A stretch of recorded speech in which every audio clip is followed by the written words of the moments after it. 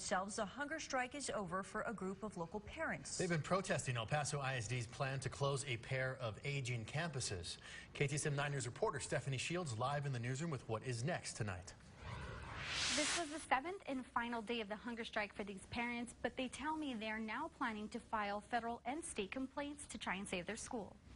It's been very hard, but the only reason why we're doing it is to get the attention of the local political people to see if they can assist us in anything so that they won't close our schools. The hunger strike is over, but the uphill battle is not over for parents protesting the closure of Bell and Burleson elementary schools. The activists say they've met with El Paso Congresswoman Veronica Escobar and other local elected officials who support their cause. We're waiting for TRLA to submit the complaint through the Department of Education and to the TEA, and then we just have to wait on what happens with the complaints.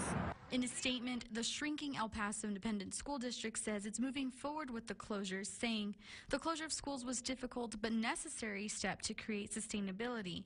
EPIC is confident that the right-sizing measures will help bring further financial stability to the district, which in turn will translate to better services for students. If now we have Veronica Escobar backing us up at the federal level, and we have state representatives as well, and saying that they're going to back up our complaint that we are going to file, then we accomplish what we set to accomplish.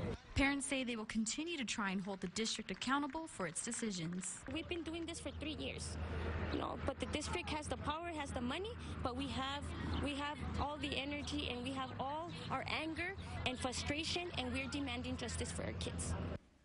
Parents tell me they have a meeting tomorrow with other political officials regarding the complaints they're filing. In the newsroom, Stephanie Shields, KTSM 9 News. All right, thank you, Stephanie.